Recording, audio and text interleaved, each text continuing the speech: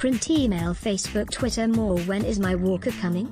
Enabling choice for people with disabilities not easy with NDIA policies. People with disabilities are bearing the brunt of the National Disability Insurance Scheme's teething issues, with many struggling to get access to assistive equipment, such as walking frames, wheelchairs and software. Last week, the agency that administers the scheme, the National Disability Insurance Agency, NDIA, apologized to the family of a Tasmanian man who died while waiting for a specialized bed. Experts say the NDIA needs to focus more on individual needs. Devastating delays hindering kids with disabilities. 13-year-old called Katinka is desperate to stand and walk, but she needs help to do it. We found this walker, and the day that she trialed it, she was the happiest that I've ever seen her in the 4 years I've known her, Heather Richmond, her physiotherapist, told the ABC's AM program. And she just kept saying, "Look, I'm standing, I'm walking on my own, I can do it." That equipment was trialed a year ago. But Katinka still doesn't have a walker of her own. Since then she's been asking her family constantly, her school, "When's my walker coming?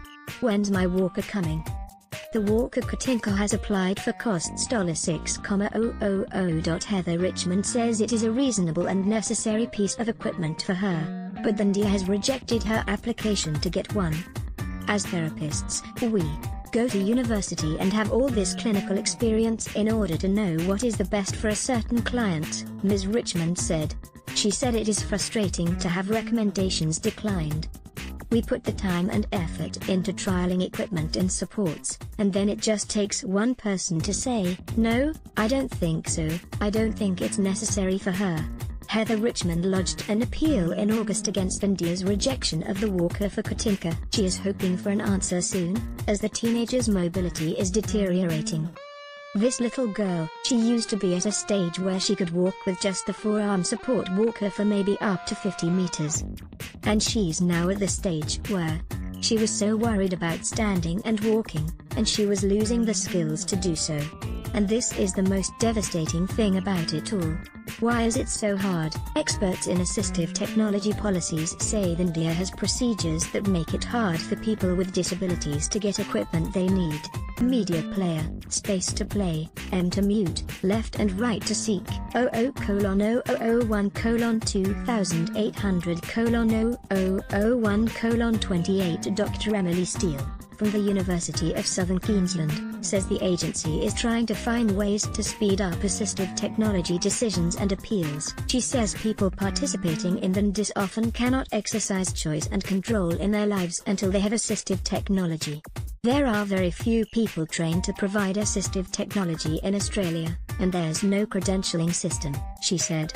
So it is not surprising that decisions are reviewed or rejected, when very few people in the sector, participants, service providers, planners and NDIA staff, have the necessary understanding of how it fits into the scheme, she said. She says it is possible the agency is caught in previous state government procedures that were used to provide equipment, which do not align with the NDIA's objective of being centered around individuals and enabling choice around the supports that are provided. Dr. Steele will be discussing assistive technology policy at a side event to the UN Conference of State Parties to the Convention on the Rights of Persons with Disabilities in New York next week. She is calling for a more systematic approach in which disability equipment needs a thoroughly thought through when an individual's NDIS plan is drawn up. The NDIS is wonderful. It's such a significant cultural transformation from where we've come in disability services in Australia.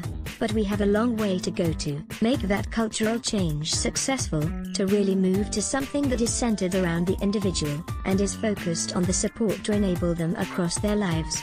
Check after check. Katinka's mother, a nurse, is on stress leave at the moment because of the impact this has had on her family situation. The opposition's Jenny Macklin says the bureaucracy is frustrating for people with disabilities, their families, and service providers. There's so much evidence of people being put through check after check, Ms. Macklin said. Dealing with the excess bureaucracy would make a huge difference to the way in which people get services and get them more quickly. The government put $64 million towards this in the budget to fund more disability workers. The head of India, Robert De Luca, has told Senate estimates it will discover areas that can be improved as the system is rolled out.